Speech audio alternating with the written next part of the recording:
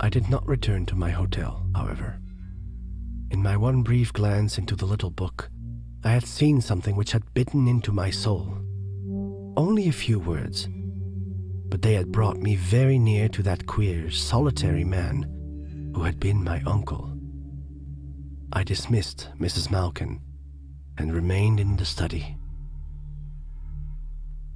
There was the fitting place to read the diary he had left behind him. His personality lingered like a vapor in that study.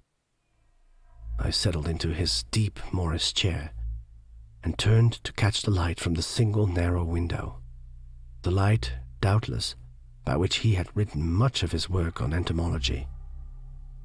That same struggling illumination played shadowy tricks with hosts of wall-crucified insects, which seemed engaged in a unified effort to crawl upward in sinuous lines.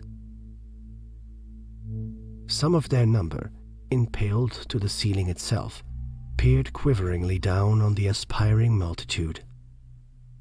The whole house, with its crisp dead, rustling in any vagrant breeze, brought back to my mind the hand that had pinned them, one by one, on wall and ceiling and furniture. A kindly hand, I reflected, though eccentric. One not to be turned aside from its single hobby. When quiet, peering Uncle Godfrey went, there passed out another of those scientific enthusiasts whose passion for exact truth in some one direction had extended to the bounds of human knowledge. Could not his unquestioned merits have balanced against his sin? Was it necessary to even-handed justice that he lie face to face with horror, struggling with the thing he most feared? I pondered the question still, though his body, strangely bruised, had been long at rest. The entries in the little book began with the 15th of June. Everything before that date had been torn out. There, in the room where it had been written, I read my Uncle Godfrey's diary. It is done. I am trembling so that the words will hardly form under my pen. But my mind is collected. My course was for the best. Suppose I had married her. She would have been unwilling to live in this house.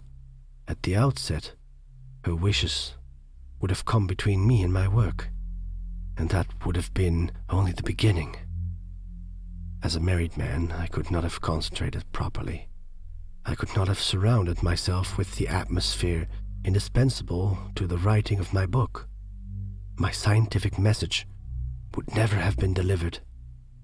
As it is, though my heart is sore, I shall stifle these memories in work. I wish I had been more gentle with her, especially when she sank to her knees before me tonight. She kissed my hand. I should not have repulsed her so roughly. In particular, my words could have been better chosen. I said to her bitterly, "Get up, and don't nuzzle my hand like a dog." She rose without a word and left me. How was I to know that within an hour? I am largely to blame. Yet, had I taken any other course afterward than the one I did, the authorities would have misunderstood. Again, there followed a space from which the sheets had been torn. But from the 16th of July, all the pages were intact. Something had come over the writing, too.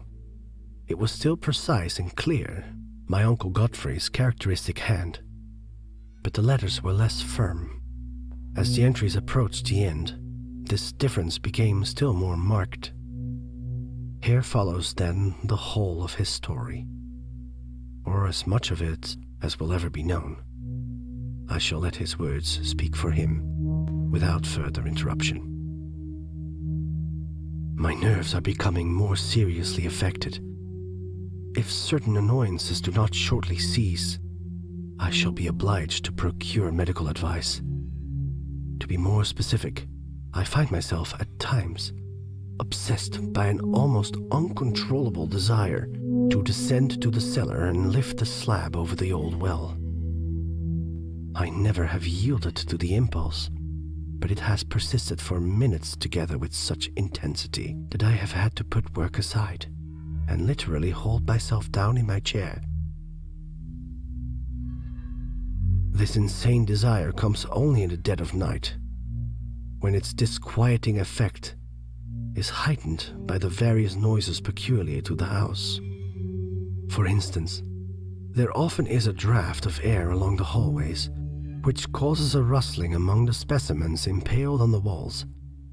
Lately, too, there have been other nocturnal sounds, strongly suggestive of the busy clamor of rats and mice. This calls for investigation. I have been at considerable expense to make the house proof against rodents, which might destroy some of my best specimens. If some structural defect has opened the way for them, the situation must be corrected at once. July 17th. The foundations and cellar were examined today by a workman. He stated positively that there is no place for ingress for rodents. He contented himself with looking at the slab over the old well, without lifting it. July 19th.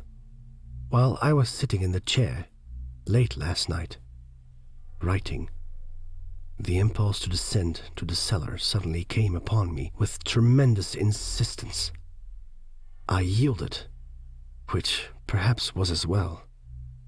For at least I satisfied myself that the disquiet which possesses me has no external cause,